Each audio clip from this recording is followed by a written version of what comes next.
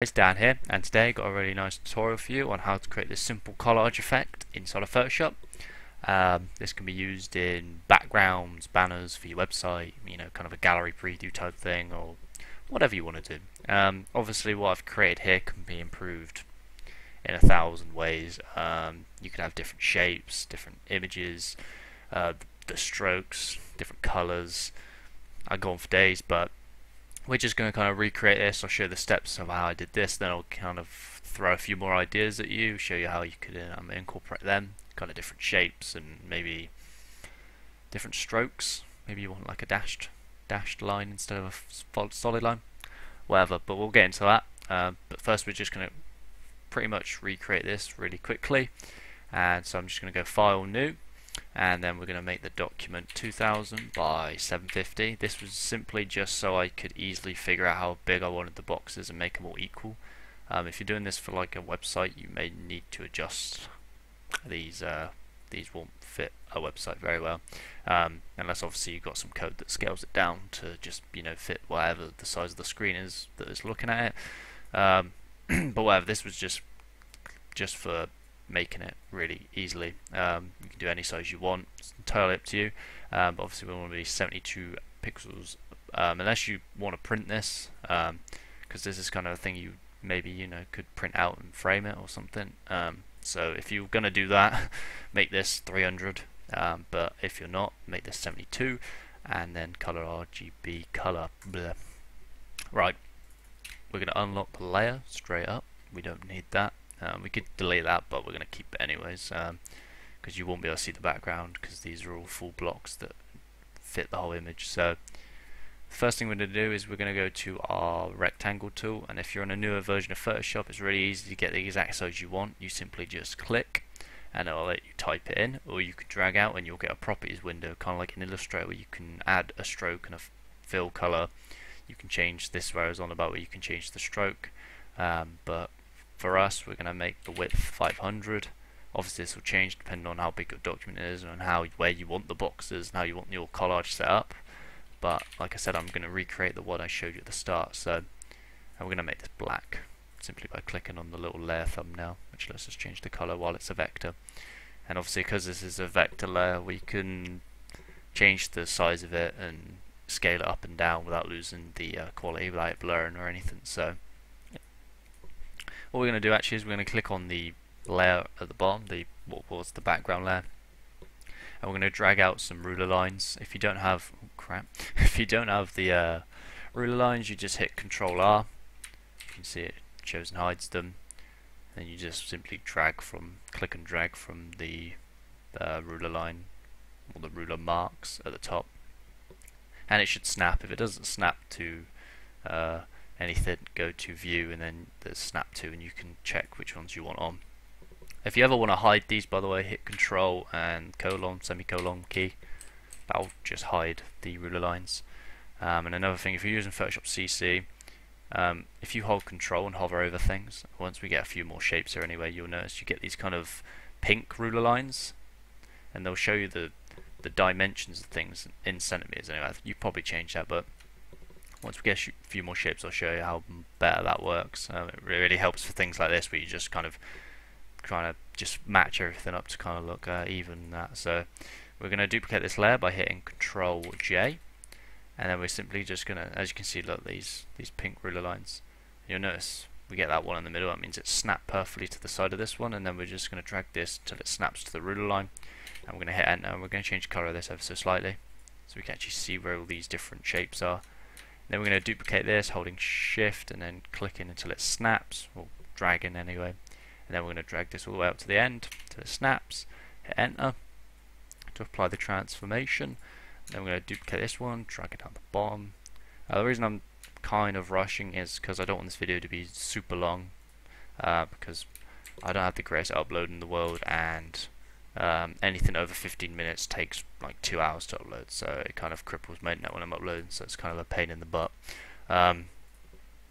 So yeah, once we've got this, we're just going to take this, duplicate it again, I'm going to change the color once again, a little bit lighter, holding Shift, keeping it, and then we're just going to make it the same size as this one. As you can see, we just did that simply by shaping it here with our eyes, and then we're just going to fill it in this gap, and then what we're going to do is we're going to duplicate again, and then we're going to hold shift and drag to the left until it snaps, as you can see with the lines. Obviously if you're not on Photoshop CC you might have to type these in manually, or just kind of eyeball it, and then we're just going to make these so they are half of each other, just like that.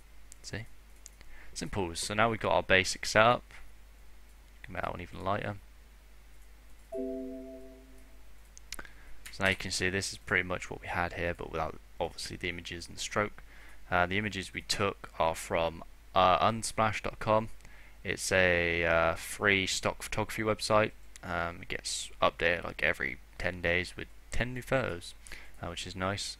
They're really nice quality. They're good for messing around with photo filters on and stuff. So obviously they're free stock photography, so you can use them in all your work without having to worry about copyright. So we basically just took these images. I'm just going to take them out of this one, so I don't have to copy and paste them all from the website again. Just going to select all of them, holding Control, click in all of them, and then drag them in here. And obviously, it's kind of what it looks like when you just drag in a load of images from your computer anyway.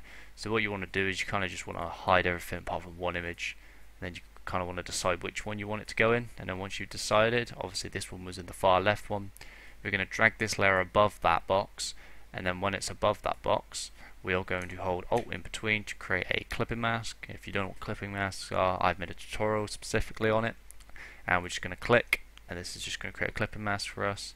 In short, it basically just this top layer that's being clipping masked into the bottom layer. This top layer will only show in parts where this bottom layer has filled, and it takes opacity into consideration. So if you have a gradient that goes from 100% transparency to 0, it will do the exact same effect to the thing that's clipping masked, so you'll get this kind of fade out effect. Pretty simple really. They're really easy to use and they're so helpful, especially for things like this. So we're just going to leave that there. I'm not going to be too picky, like I said, I don't want this video to be too long, and we're literally going to rinse and repeat. Rinse and repeat, boys. Obviously you probably need to size your images up a bit better, because mine are already sized for what they were. I think this one went in this one. Yep. And this one was in this one. And that one in that one. So obviously I've kind of rushed out a little bit. You would take a lot more time trying to get the images in the right place. But once we've done this, we want to add a stroke. So we want to go to one of the actual rectangle vector layers and go to blending options. Now we want to go to stroke, and then we want to set it to inside and set the pixels to 5. Obviously this depends on what look you're going for, but to create the exact look that I did before, I did 5 pixel stroke that was white, and then you get this, as you can see on this one here. So what we're going to do then is we're going to right click on that layer, we're going to go copy layer style, then I'm going to hold Control and click the rest of the layers, and then I'm going to right click and go paste layer style, just so we get that stroke on everything. And then I'm just going to hit all the buttons so we get a bit more space in the layer tab. And then you'll notice the outside stroke is actually thinner than the inside one. Why is this? Well, basically because we've set the stroke of every single box to 5, obviously you have, if I zoom in really close here, you've obviously got, and it's on the inside of the image, so here we have, if you cut this down the middle with a ruler line, this here is 5 pixels on this image on the inside, and then 5 pixels on this image on the inside. So when they're side to side, which all of these are, it equals to 10. Simple math, but that's what I mean. It's basically a 10 pixel stroke now around the whole image, but obviously this outside one is not connected to anything else, so you only get a 5 pixel stroke. So we're going to have to create our own stroke really by creating a new layer, hide the ruler lines, and then we're going to fill this with any color and make the fill opacity 0. We have to fill it with a color or something, otherwise the blending options will not show. And obviously that's why we're changing the fill, not the opacity, because we want the layer styles to show. If we change the opacity, it also affects the layer styles. So now when we're in here, we're going to go to stroke, exactly the same, but we're going to set this to 10 instead of 5. We obviously want this white, and there you go. You have that effect. And the only thing I added was some effects, which I'll just quickly drag into this image and I'll show you exactly what they were. Because I don't really want to go over these because it's not really the main focus of the image, the tutorial. Basically, I have two curves, one set blending mode to luminosity and one set to color. Basically, all this does is when curves is set to normal, it affects both the lightness and darkness and the color, lightness and darkness of the colors as well. If you set it to luminosity, it only affects the brightness and darkness of the image. And then obviously I've got one that's set to color, which only affects the color, then not the lightness and darkness. This color one has a slight shift in the blue to give this kind of this blue tint, and then I've added a vibrance, which kind of washes out the image a little bit. It takes some saturation and adds some vibrance, and then this exposure layer basically just adds kind of this like white, really washed out effect. Which is what I was trying to go for, because this image on the left was really like saturated and warm compared to the other images that look kind of cool. And I don't mean that as in they look cool, I mean is they kind of have like a bluish tint, you know, that side of the color spectrum. But yeah, it kind of worked a little bit. If you take that off and put it on, personally think it looks a lot better with it on. But that's obviously down to you. So you can obviously add your own effects there. Things you can change about this, you can obviously use different shapes. If we wanted to, we could add like a circular one here, like in the middle of this one. And I think I have, no I don't, I'll just open a random image, copy this bird one. So we've got the circular one. I'm just going to paste, create a clipping mask.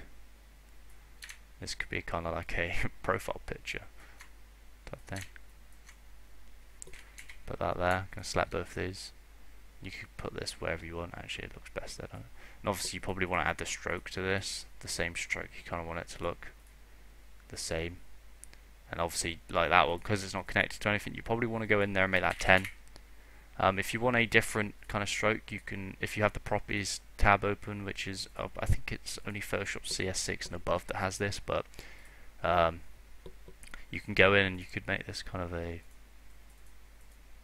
dotted line, what you could if you didn't have, there you go. You don't want to be using the blending options. This is kind of its own stroke type thing. So we've made that white, you know, so we get that. We can set this to outside, I believe. That's outside, that's kind of half and half, and then that's inside. So set that's to outside. You could have like a really dotted one on the outside. Actually, halfway. That looks pretty cool. Yeah, you can go do what you want. Yeah, the world is your oyster. I don't know what these do. These are more for sharper edges, not circles. But this will obviously make like strokes curved and stuff, or like, you know, like a sharp edge, like a 90-degree angle on things there. So yeah, you can do loads of things if you mess around with the stroke. The main setup of the image, really, how well these squares go, the shapes you use. You could have, you know, some diagonal shapes. You literally do any shape you want, as long as it shows enough of the image. You could literally run this, which I've held shift, so I've actually added it. So instead of having this one, we could have like a bird, a cloud. So you can do loads of things. It's entirely up to you. I hope you enjoyed. Nothing too crazy, but it's a really nice effect. And if you take your time on it, which I didn't with this one, this was kind of rushed. You can come up with something that looks really, really good. Especially if you go for like a background or some sort of really large collage that would go on, say, like a wall. You could make some really nice stuff with this. And like I said, it's not really that hard to do. I did this quite quickly. So yeah, if you liked the video, liked it. If you disliked it, disliked it. If you disliked it, disliked it. If you disliked it, dislike it. Hopefully you didn't. But if you've got any other tutorial requests or any general comments about the video, leave them in the comment section below. I'll be sure to reply and answer any tutorial questions or anything like that. And other than that, I will see you in the next tutorial. Thanks for watching. Peace.